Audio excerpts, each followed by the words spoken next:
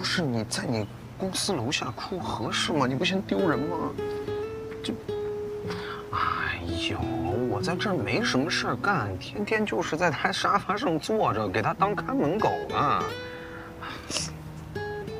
真的，要你不对劲哦，你是不是实习不开心啊？猜到。 这样，我跟你说啊，你要是干得不开心，咱大不了就不要干了，咱缺这点钱吗？又不缺，对不对？哎，不还没我红包给的多呢。我跟你说，要不这样吧，我去找你领导啊，没有别人欺负上门，我还能同意的事儿，懂？怎么了？哎，坐下去，来，你看，这个赶紧哄哄。咋回事啊？你看安慰他。这么大人又欺负你？不是，他说他实习，我没有，他乱说的。 是因为你拉黑我，然后抢我红包，所以我才难过的。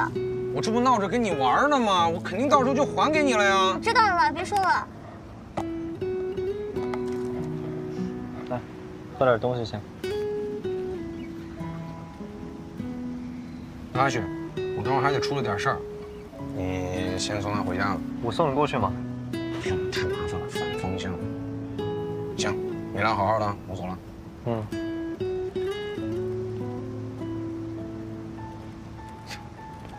段嘉许，你不是挺开心的吗？来，拜拜，小伟。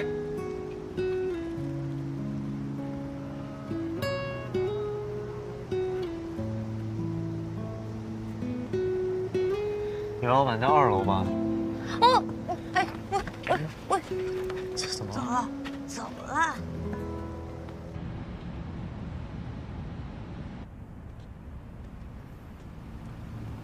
你最近是不是心情不太好？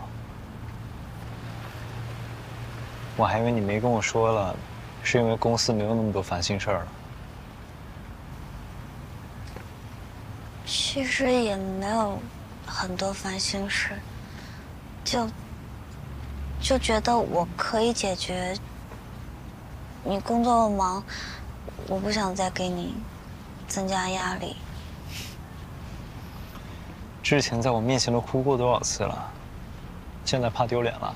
那是小时候了，我现在不会哭的，因为小孩才会哭。我现在已经是个大人了，我遇见问题的时候，我要想的是怎么解决问题，不能老是哭。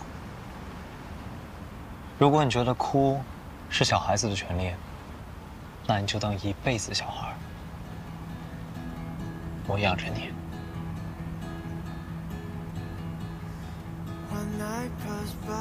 行不行？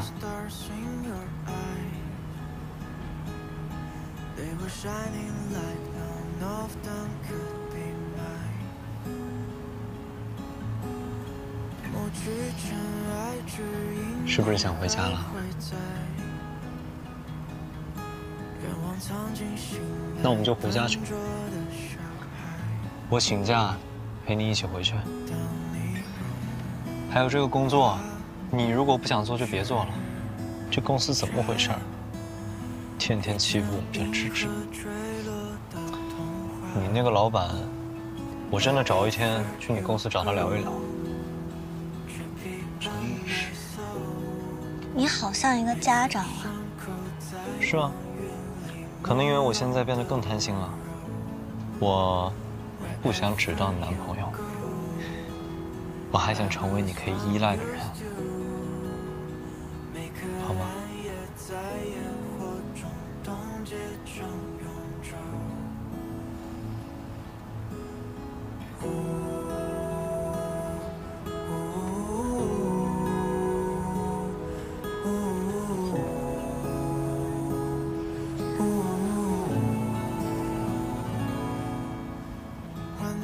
我也想成为你要依赖的人，我也想听你跟我说你的开心、不开心。好，那我们俩就互相依赖。